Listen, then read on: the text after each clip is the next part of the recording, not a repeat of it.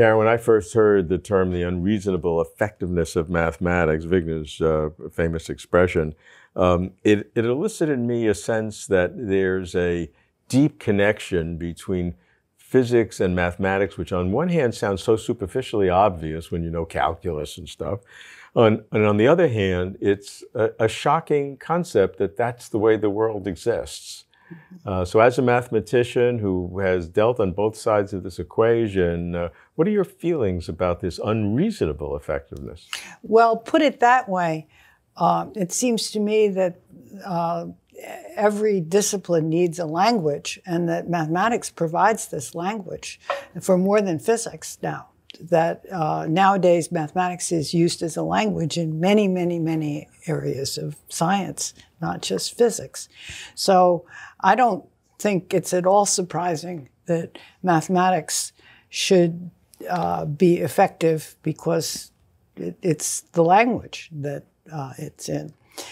But the question might be why physicists don't develop their own language, and why should they need other people, those other people like called mathematicians, to actually teach them anything. Mm-hmm. And that might be sort of my feeling about what the question really is. Well, I mean, let's just start. When you say mathematics and language, sure, but when we use the term language in our literally about our language, the language is an approximation of a way of communicating what we think, but isn't it not the case in mathematics and physics that the tie is much deeper than that? Because we're talking in English, we could have be speaking in German or Dutch or Chinese or whatever, be different languages, but we'd be communicating the same ideas. But in physics and math, there seems to be a much deeper connection.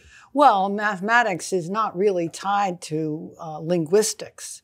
I mean, I also would like to also say that mathematics is not just language. It does consist of concepts that are developed in themselves, abstract concepts, concepts that are developed in themselves, and so forth. I mean, I always have a lot of trouble describing to people what mathematics really is like.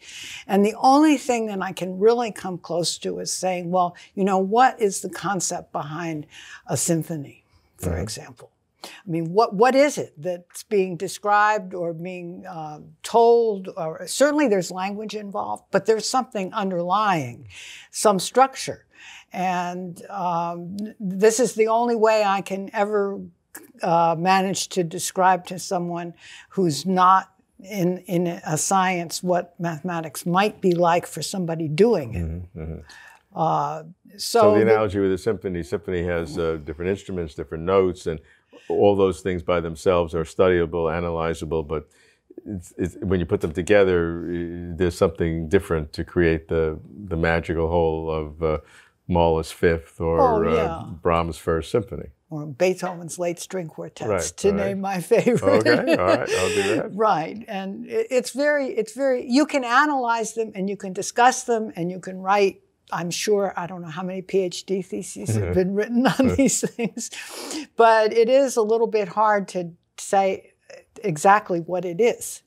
And mathematics is, it has concepts and ideas and geometry and algebra and all made up, it's all made up of these things, but there's something there that's conceptual, that's very hard to get. And that's, of course, I think what people fall in love with, that structure, that conceptual part.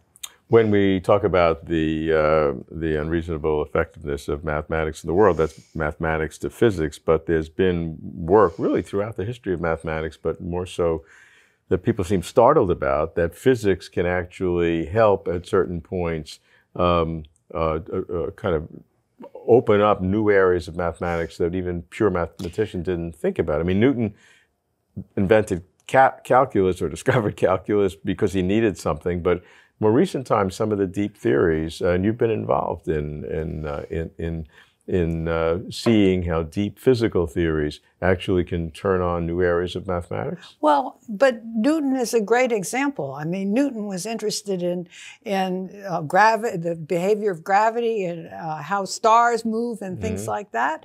And so that's a typical example of mathematics that's developed as a result of experience from the outside world. And I think that when mathematics gets very far from that, it gets very dry.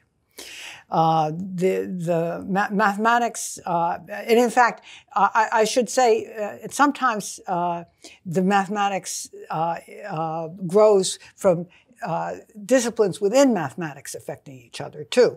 But it's a question of needing outside concepts and outside impetus and outside pressure to actually move around, which seems to move mathematics. And I think Newton is a great example of a case where mathematics was influenced by physics. Sure. I know a lot of pure mathematicians who would be very upset at this conversation. They wouldn't like that. They wouldn't like to think that pure mathematics is the stepchild or the handmaiden of physics or anything in the physical world. Well, it's not a handmaiden, but it doesn't exist.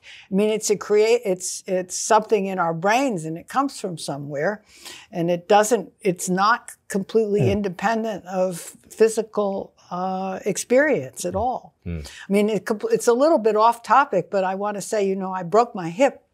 I was on crutches and off my feet for 3 months, and I couldn't do any math during this time. Oh. It was only when I started to be able to move around. Well, that's very interesting. And actually. so I think that I don't think of math as being so independent of the rest of the world. Well, so how do you analyze your own capability of doing math when you physically were not walking? Well, I don't know. In my case, there's things going on in my brain that are not just plain language, and they're spatial, and I have some sort of imagination going on, and I needed to be able to move around in order to exercise this. Well, now, of course, look at somebody like Stephen Hawking, and I really just I just say, well, there are clearly people who aren't like me at all. But yeah, but that's a very telling analysis of the neuroscience of mathematics in your case. That's very interesting.